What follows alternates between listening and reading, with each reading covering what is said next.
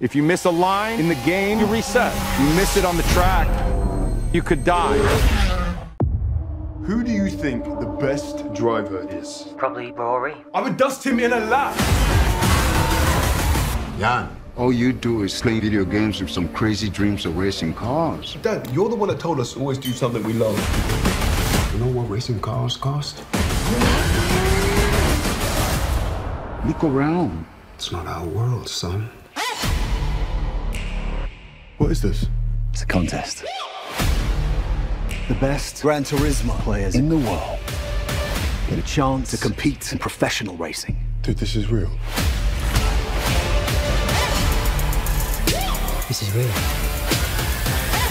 I'm sorry. You really think you're going to take a kid who plays video games in their bedroom, you're going to strap him to a 200-mile-an-hour rocket? It'll tear him to pieces.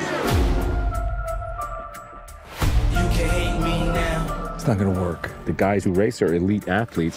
But I won't stop now. Your kids are scrawny little gamer kids. Well, that's where you come in. Come on, let's go! Cause I can't stop now. Must be a new experience for you, moving your legs. You puked on my lawn. There's no turning back now. When you're in a race, the cockpit is gonna be 140 degrees Fahrenheit.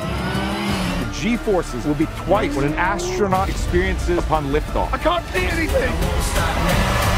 Hey, you get extra points for that in the game? Jesus Christ. I had to hustle hard, never give up. This whole thing is insane, but out of the couch surfing nerds that you sent me, he is the best one. You made it.